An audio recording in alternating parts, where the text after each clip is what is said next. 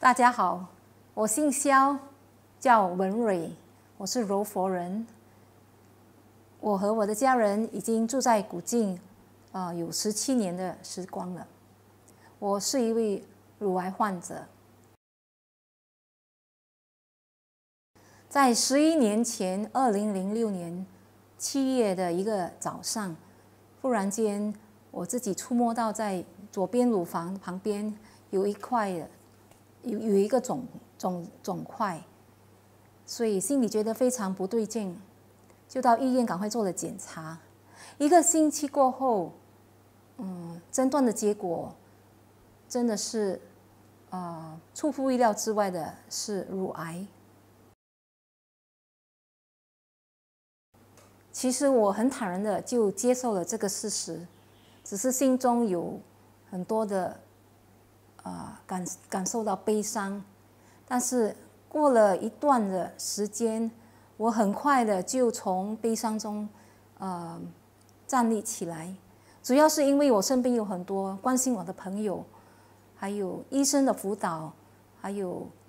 机会去吸收关于癌症医疗方面的知识，所以我心中的恐惧和害怕还有伤心就一段一段的消失了。过后呢，我就鼓起勇气来去面对我接下来应该做的治疗。因为我的肿瘤的位置，所以我需要把乳房切除。当初当我听到医生这样表明的时候，心中有很多的问号。但是经过一番的解释和了解，我觉得那是应该做的决定，因为最重要是把最适合的治疗接受下来，让我能够一步一步的走回健康的道路。在我完成了乳房切除手术后的1个月左右，我就开始了我的电疗。电疗总共有20次，就是在20天或者是大概1个月的时间里面完成。电疗方面的疗程其实不会太辛苦，给乳癌患者来说，是没有太大的副作用，只是要照顾一下皮肤，照顾一下在饮食方面多喝凉的饮料，那就没有什么大碍了。在电疗过后的1个月，医生就可以开始给我8次的化疗。化疗或者说 chemotherapy 对很多人来说是相当有震撼力的，因为大家都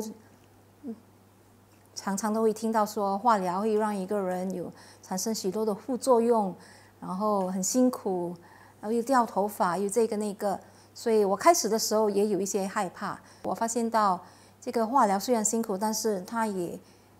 确实上有给病人带来很大的功效，所以我就决定听医生的话，一步一步的去完成那8次的化疗。这一段的疗程里，不能说完全没有副作用，这肯定是有的，但是心理上有准备，就不会太大的问题。比如说感觉到疲劳，对食物失去了一些的感受不到食物的味道啦，或者对很多食物都没有兴趣啦，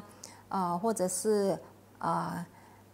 心理上感到非常烦闷啊，或者是头晕啊，或者是有时候身体比较软弱，会有一点伤风感冒，这些其实都可以克服的，就是要多休息。所以那个时候我就觉得我家里的沙发是我最好的伴侣，常常躺在沙发上享受自己的时光，听音乐，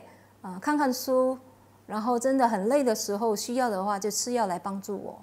减轻一些的不舒服。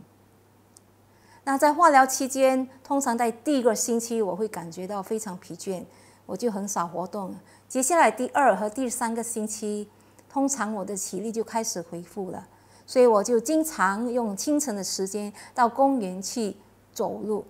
因为在走路的时候，我就会觉得吸收到更多的新鲜的空气，然后有流汗，所以感觉到整个人感觉到很清新。在化疗过后，我也需要接受5年的口服的药，就是叫那个 tamoxifen， 因为这个是需要来控制我的荷尔蒙的病变的问题。那这5年来的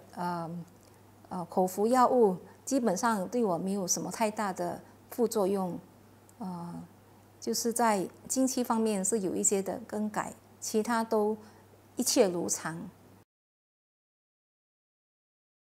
最大的动力就是我的孩子们，因为当时孩子的年纪还小，当然身为一个母亲，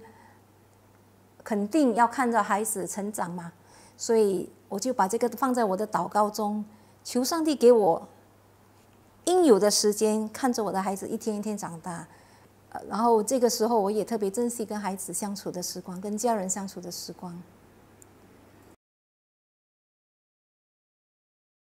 其实最大的恐惧就是我还有剩下多少时间，但是过了一段日子，我觉得这个话题已经不重要了。最重要是我们怎么样珍惜当前我们所拥有的时间，怎么样好好的每一天过日子，做有意义的事，陪伴家人，珍惜身边的人。如果医生告诉你你患上了癌症，你心中不必感到害怕，因为医生会在那边帮助你，而且医疗的发达肯定会让你有很大的康复的机会。最重要是保持一个很积极的心态，去积极的追寻你的要的生活，好好的生活，好好的过每一天，好好的听医生的话，接受治疗，还有珍惜你身边的每一位。不论你日子多长，日子多难挨，有多少的副作用，也不必害怕，因为这些副作用很快的就会成为过去，你就会重新的恢复你的健康。